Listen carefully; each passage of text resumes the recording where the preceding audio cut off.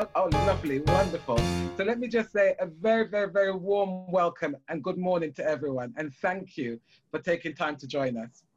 I'm sure you'll be aware that today's session is offered by the Global and Intercultural Ministries Office of the United Reformed Church, and it's building on a previous theme of a recent theme of Do Black Lives Matter in the URC? And if so, what does that look like? What does that mean? So today is the first of two sessions that are being led for us by the Reverend Dr. Peter Cruchley. And Peter is a URC minister currently working with the Council for World Mission in the role of Mission Secretary for Mission Development. So straight away, I'm going to hand over to Peter. I'm delighted to welcome Peter as our speaker, the Reverend Dr. Peter Cruchley, who's going to offer us reflection and challenge on the question of what it means to be white in a world where Black lives matter. Peter, I'm handing over to you. Thank you so much, Karen. I'm going to try and do my share screen join us. Thank you for this opportunity, and I'm pleased to be here. And so I want to situate this presentation in the reflections of a minister of the United Church of Canada, Adele Halliday. And if you don't listen to anything else, listen to this and reflect on this. I would first implore you, this is we as white people, please stop saying you are not a racist. Please stop only pointing to the overt and outrageous actions of a few individuals and demonize them and say that you are nothing like them without challenging systems of privilege. Instead, please acknowledge that you have benefited from a system of white supremacy in this country and then do something to change the system. Some of us began naming white supremacy and calling out racial injustice long before it was popular.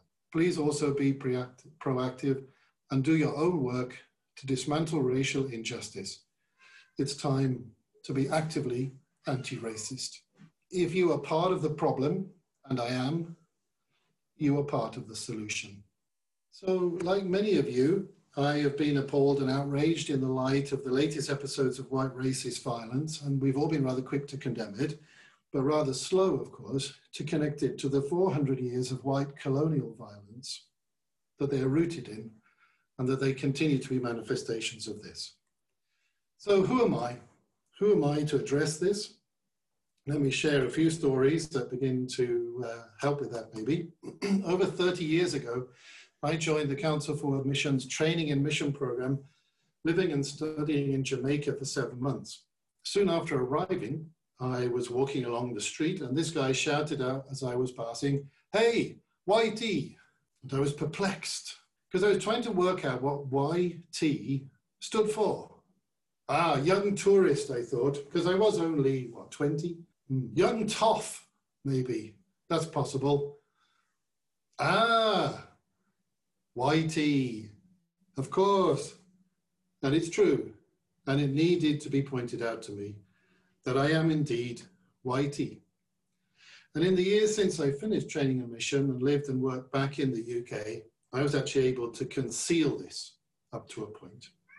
So I was able to construct an identity for myself based on borrowed Welshness. But when I moved to Singapore to work for CWM, they gave me a number of badges, Mission Secretary for Mission Development, for example. But obviously I also became YT again, not young, obviously. I was also more than YT in Singapore. I was also FT, Foreign Talent, before you think it stood for fat. It's foreign talent, or behind your back, of course, foreign trash. I was also an Angmo. An Angmo is Hokkien word for redhead, and it's a racist form of abuse for a white person. And this actually helped me decide to start dyeing my hair all kinds of colors, including red, because you're going to call me Angmo, then I might as well have red hair. So I came to this question about who I am, you know, having spent 4 years living as a visible outsider in Singapore. But because I am whitey, my visibility and vulnerability in that sense were buttressed by white privilege and the wages earned by a whitey foreign trash, as opposed to the kind of terrible wages earned by the migrant workers who live in dormitories and give Singapore bad figures for COVID-19. So my experience of being in Singapore was not really a road to Damascus, but certainly a road to Dagenham, maybe. And perhaps like many of you who are white, I've treated racism in the past as an extreme feature of poor taste and lack of education, like gold taps or farting in front of the Queen. It's the kind of thing that good people don't behave or do. Racism is stupid. It really is stupid, but it's also cleverly and deliberately constructed.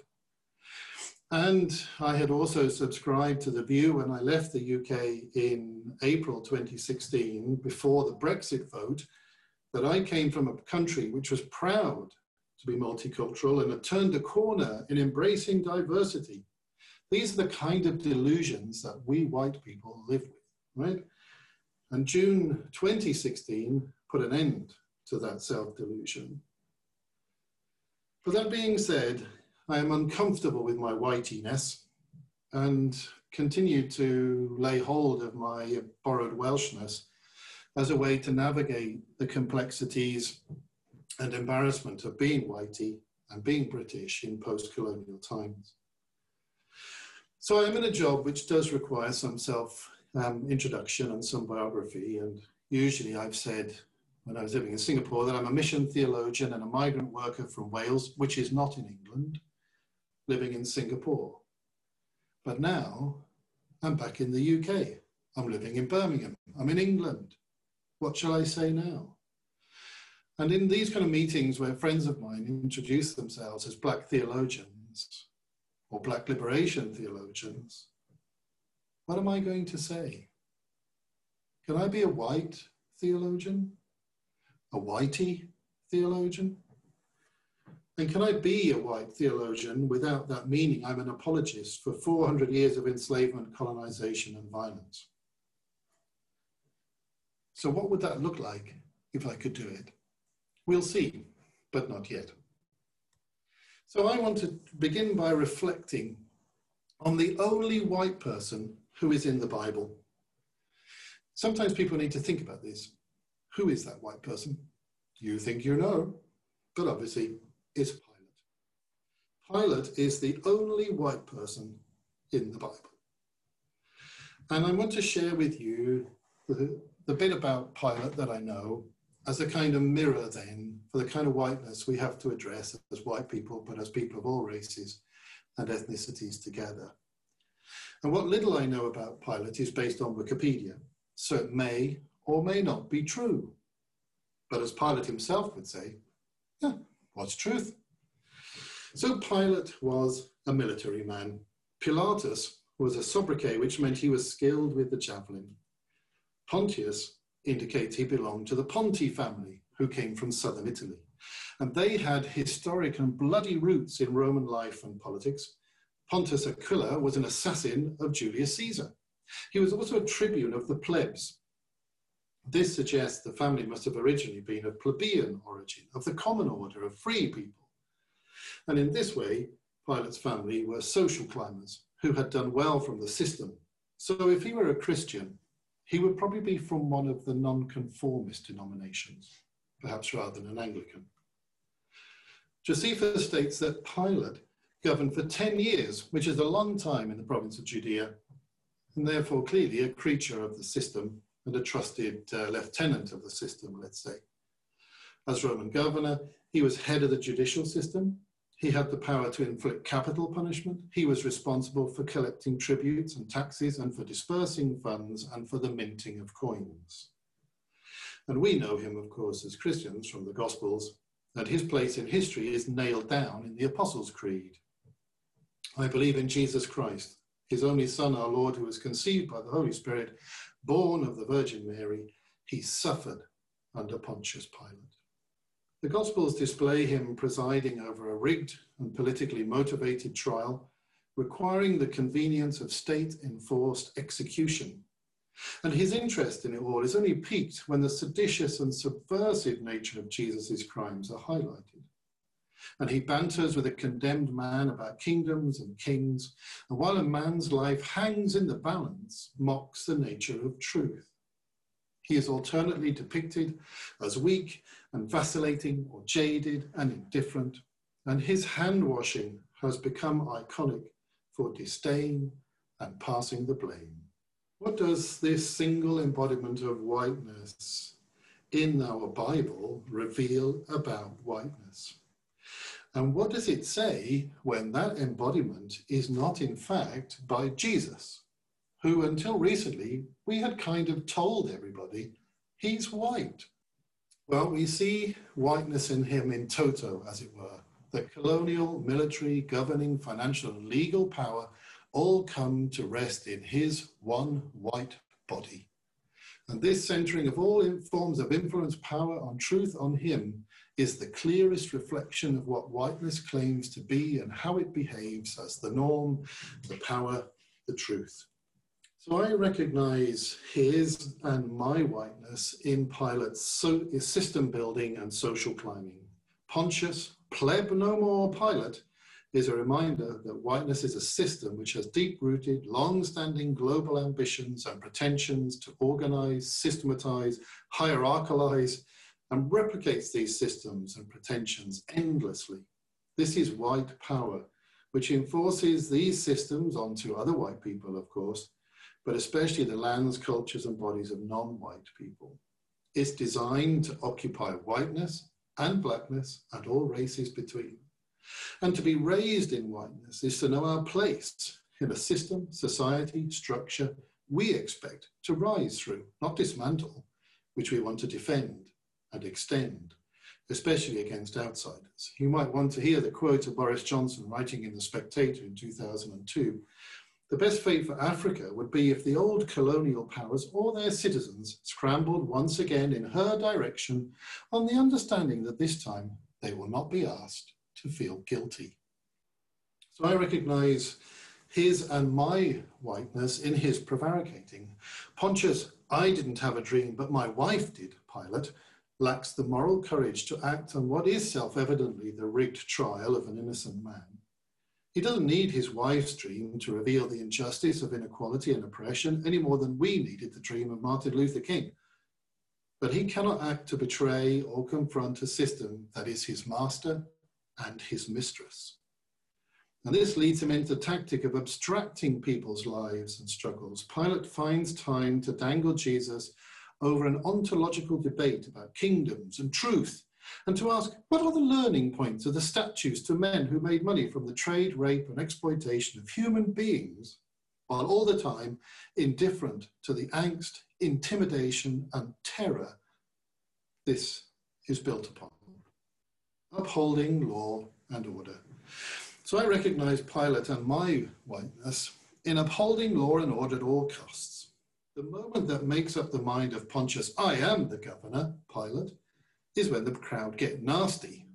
The plebs become restless. So I hope you notice here Pilate's ironic class betrayal. So when the plebs threaten riot, the done well pleb is quick to want to put it down. So action must be taken, and another innocent person of color is automatically, instinctively tossed to his fate in yet another act of state-sanctioned police violence. Hand washing. So I recognize Pilate's and my whiteness in his clever and shameless political act, hand washing. Pontius, my hands are clean, Pilate, embodies white evasion of responsibility and culpability, which has allowed us to point the finger of blame at our victims, who we have portrayed as unhuman, uncivilized, unworthy. Thus, the racists blame black people for crime, violence, poverty, etc., and our system rewards its victims with more of the same. Pontius Pilate is granted a moment when he can act for justice, and therefore, naturally, instinctively, reveals himself to be on the side of the system. And in this is a type of whiteness white people are uncomfortable to own, but people of color know too well. The whiteness is an implacable, violent, colonial, ruthless system that has self-deluded and self-styled itself as cultured and civilizing, that holds to itself the power to judge. It cannot help but keep choosing its own interests, even when it is apparently open to reform. In the end, I may or may not be a nice white person. I might be a morally ambiguous white person, a cowardly white person, a cruel white person. But if the system remains unchanged, it will yield the same injustice that we are all co-opted into unless we find ways to subvert and derail it. So if we wonder what being white when Black Lives Matter requires, we could ask ourselves, what would Pilate do? Then don't do that. So I want to move to think a bit about a response by white people, having listened and reflected with Black colleagues on some of these questions. So what would help us to decolonize whiteness and create practices that would be liberative and not end up in the execution of Jesus and people like Jesus? First of all, know our place. White people like me, this is not going to be news to some of you, I know. White people like me engaging in social justice action have a habit of presuming center stage and then using that place to moderate the claims and action of those whose injustice we're trying to tackle. I went to Florida. I'm going to digress now, so forget the 20 minutes. This could just go all wrong. I went to meet a union representing tomato growers, Mexican, Guatemalan tomato growers in southern Florida, the Immokalee Coalition. And the church was very interested in this work because they could see it was radical and fresh and new. And they said, we'd like to join. You know, we'd like to support you as allies. And the workers said, no, we're not having you in our movement. A, you're not workers. And B, you'll only moderate what we want to do because the bosses belong to your congregations. We need to know our place. Show up, shut up. Listening, hearing, seeing, sensing are critical and necessary habits we need to develop as white people who are fond of talking and not of reflecting. And our solidarity then asks us to amplify the calls of Black people rather than talking over those people and their calls. So we need to know our place. We need to learn our history. And that's been a controversial element of recent months. I've only come back and after all the kind of statute debates, etc., have been taking place here, all about the history we need to know. What is this history we need to know? Interesting to see. White British people have reconstructed history as if empire was an early form of international development, where we gave from the wealth and wonder of whiteness for the benefit of a world laboring under sin and ignorance in danger of their mortal souls. Outrageously, we particularly pretend that when it comes to enslavement, we were abolitionists, forgetting 400 years of the slave trade before Equiano and Wilberforce came along. Learn our history, see our own struggle, class struggle, the parts that we have played as white people and Black people and people of all races together when we have fought for justice. In employment rights, in human rights.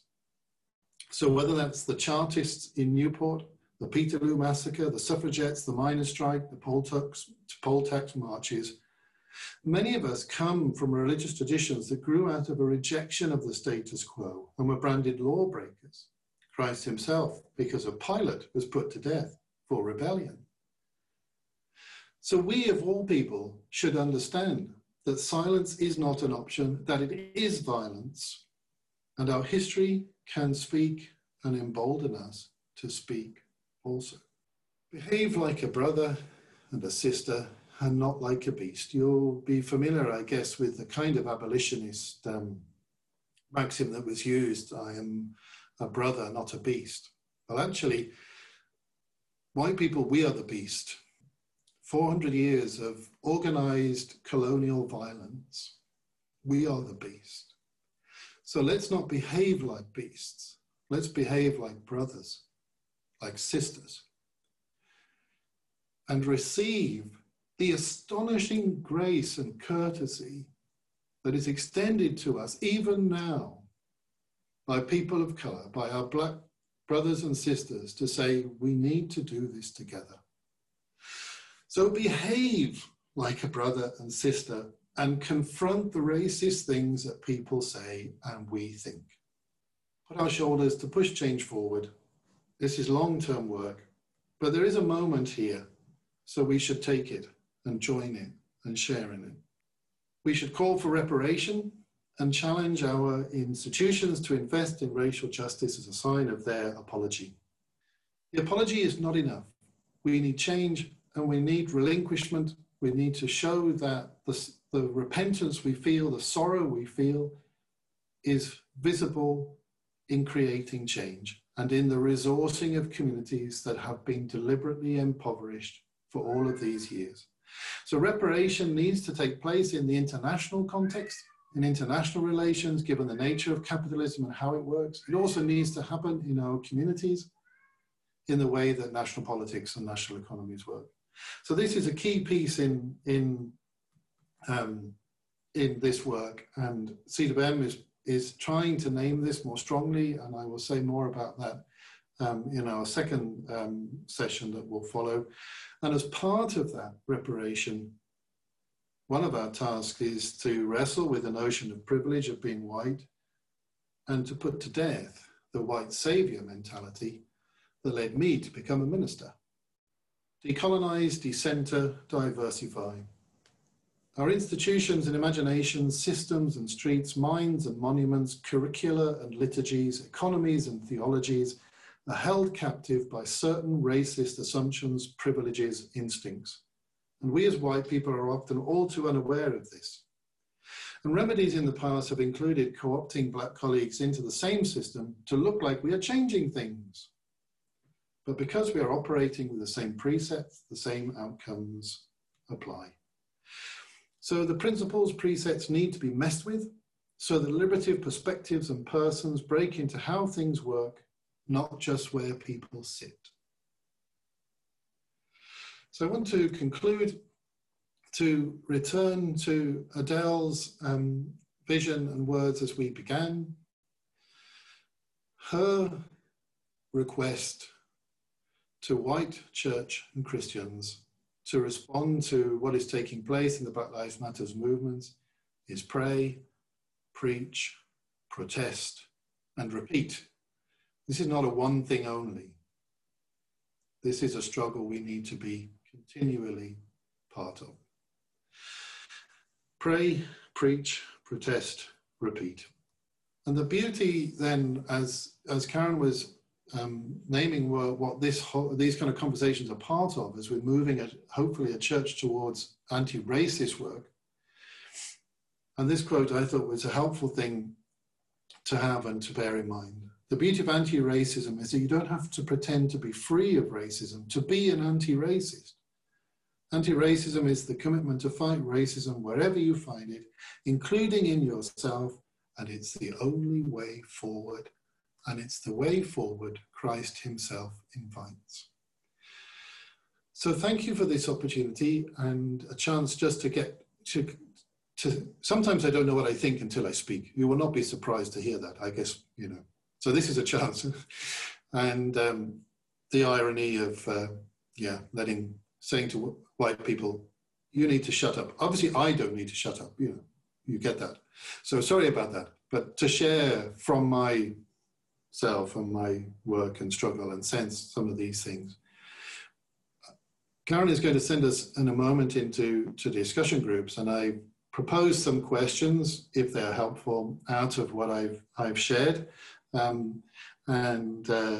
We'll wait to see how you engage and develop and how we might respond together. But these are the questions, if they help. How do you introduce yourselves? I was interested, catching a little bit. It felt like you're a group who already know each other, which is interesting. But if you're white, do you embrace this as your own signifier? And what do you make of Pilate as a mirror to whiteness? And what does pray, preach, protest, and repeat look like where you are? I don't think you can deal with all these questions in one go, but maybe you can see what the Spirit does. So, Karen, thank you so much. I'll stop sharing twice. Over much. Lovely. Thank you. Thank you so much, Peter. Thank you. That's really great, really helpful. So as Peter says, we're going to...